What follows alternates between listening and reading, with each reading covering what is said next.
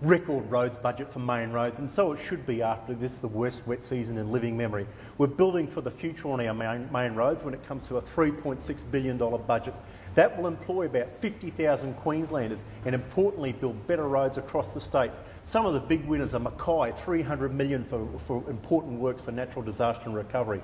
$1 billion in the Fitzroy area on various programs, and we've got big packages right across the state. So when it comes to Cairns, when it comes to Townsville, when it comes to Mackay, when it comes to Rockhampton, we're building better roads. In southeast Queensland, we're rolling out plans like Sumners Road Interchange, $57 million. We're working on the Warrego Highway, $96 million. Even though this is a national road, we're biting the bullet and putting state funds in to get that road safer. Of course, we've got $54 million on the Black Soil Interchange. Indeed, we've got 33,000 kilometres of roads. That would stretch from Brisbane to London and back, and that's why we need this record budget, and that's why I'll fight for further dollars for our roads budget.